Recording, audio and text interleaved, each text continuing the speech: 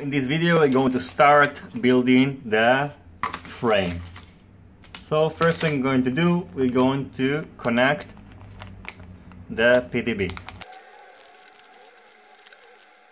The PDB is going to be placed like that, so we're going to put it on the stand-up. Before that I'm going to prepare the soldering points to apply solder to each of them.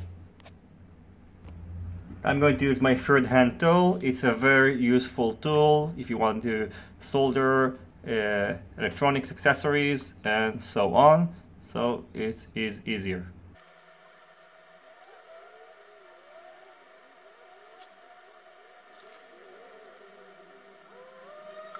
Next I'm going to connect the XT60 connector.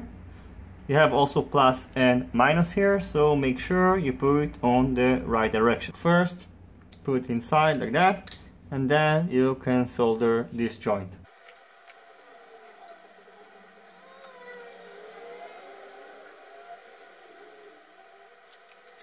So the PDB is ready to be placed. I'm going to place it like that on the standoffs. We're going to take 4 of these hex spacers and then just put it in this manner. After you're done, just place the PDB and you will have to put 4 of these screws on the bottom and just screw it like that. Of course, use hex driver. We're done and we're going to continue to place the ESCs. We're going to connect each ESC to the motors. As you can see, this build is a bit tight, so for example the ESC is going to be placed here and the motor here.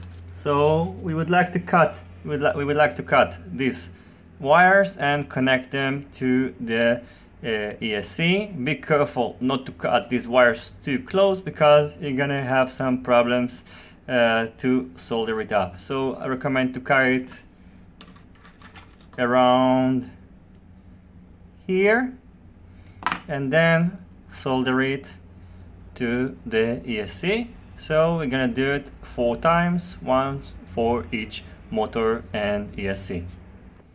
I think it's easier just to cut here around the ESC, then disassemble these wires and then connect it directly. Then you don't have to make a joint connection, for example, which is going to be a bit weaker.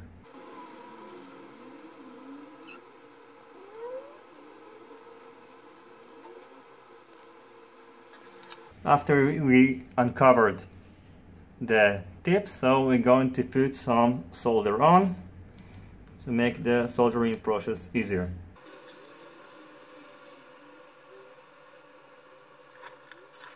Now we need to connect the motor to the ESC.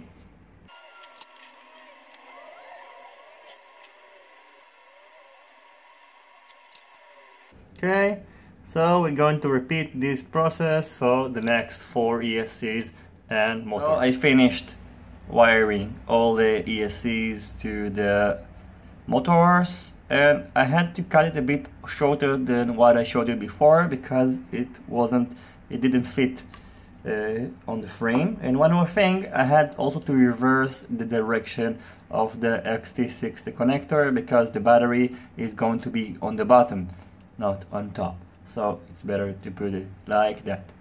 So next thing I'm going to do, I'm going to put each motor and ESC on the frame. I'm going to connect it using the provided screws. And you have to make sure you put it on the right direction. On each motor you have this rotating arrow that shows you the direction of the motor. This is going to be the front of the quadcopter, so you'll have to put this one. This is the counterclockwise motor. It's going to be placed here. Here is going to be clockwise, then clockwise, counterclockwise here, and a clockwise motor here. So let's put all the screws and I will show you the results in the next video. After finishing installing all the motors, it starting to look like a quadcopter.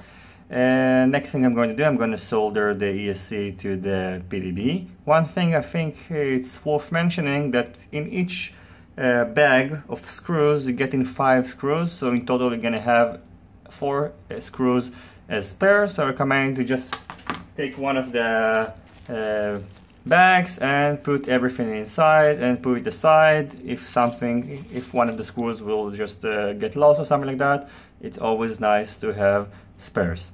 So as I said, let's go ahead and solder all the ESCs. It's pretty easy. All you have to do, just the red one of course goes to the plus and the black one goes to the minus. And I'm going to cut it a bit so it's gonna fit better. So I'm going to cut the wires so they're gonna be shorter in this manner. So let's go to work.